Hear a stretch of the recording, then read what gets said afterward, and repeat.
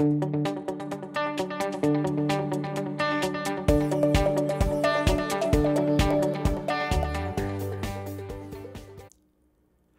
Balance allows you to fully automate a large part of your cluster workload rebalancing tasks. Automating the rebalancing tasks saves time because you won't have to manually run a rebalance action each time a data center or custom data center gets out of balance. And of course, stress on the system resources is relieved that much faster. Automating rebalancing tasks requires 3 steps. First, set the policies that define demand limits for cluster CPU and memory. Second, configure the workload automation details to support the policies. And third, configure the 2 workload balance alerts to be triggered automatically when cluster CPU or memory limits are breached and to run recommended actions immediately.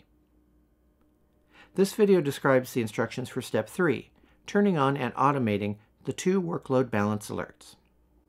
These are the pre-configured workload balance alerts you might see. Data center may require rebalance to relieve heavy resource utilization in 1 or more clusters, or custom data center may require rebalance to relieve heavy resource utilization in 1 or more clusters. These alerts appear when a data center or custom data center's workload is out of balance. When automated, the alerts execute the recommended action stored in the applicable policy. In this example, the partially visible alert, Data Center may require rebalance, appears in the System Alert list at startup, referring to a data center whose full name is shown here. If you move to the Workload Balance main screen, you'll find more details about the out-of-balance data center. You may choose to run a rebalancing action for the data center, or schedule a rebalancing action for later, or even set up a reoccurring rebalancing action.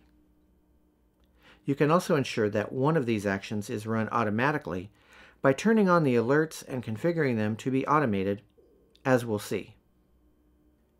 Prior to beginning the steps for automating the alerts, be sure you have all required permissions to access the vRealize Operations Manager Workload Balance UI and to manage vCenter server objects.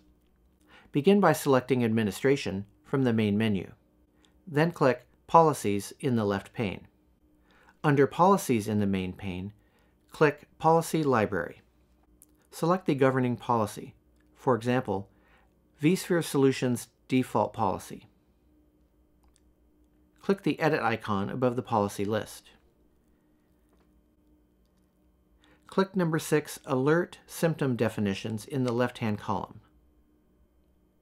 Move to Alert Definitions at the top of the screen, and if necessary, click the insertion double arrow on the right to display the filter field. Enter the phrase "may require rebalance" in the filter field, then click Enter to search for the 2 alerts you want. The alerts are listed and turned on by default, which means when a data center or custom data center appears to need rebalancing, the relevant alert is displayed. The alerts are not automated by default.